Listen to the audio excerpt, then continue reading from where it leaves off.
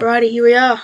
Show you how to do cool tricks on MacBook Air or MacBook Pro, whatever you have. Right, first one is to change the colour of your screen. So Control, Option, Command 8. I'm not sure if you guys can see that or not. You should be able to see it. If not, it does work. Alrighty, now take that off. It's this one here. It's to take a picture of your screen. It's Command Shift 3. So that just took a picture of my screen. There you go. Or there is this one, Command Shift 4, and it's this little guy here that I'm moving around.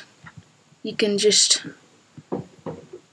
get it where you want and then make the size of your photo that you want, and then it takes that photo. See, right there. Now the other one is you open a page up, so we'll just go open page up and you hold down Shift and then minimize, and it goes away slowly. And then if you want to open it again, you hold down Shift again and open it back up again slowly.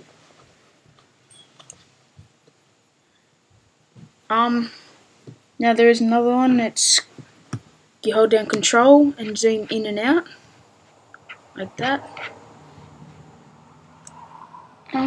What else is there? Oh, Shift, Option, and Volume. See how the volume thing's a bit different? It goes up different types.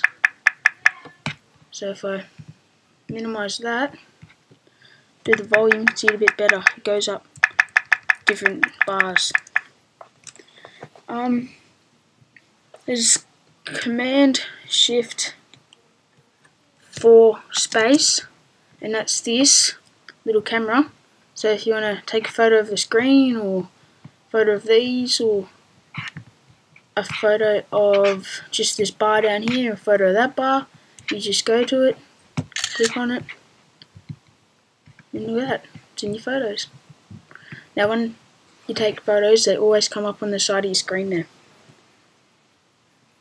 And that's pretty much all. I've got this one, Command H. It just goes through each thing that you have opened.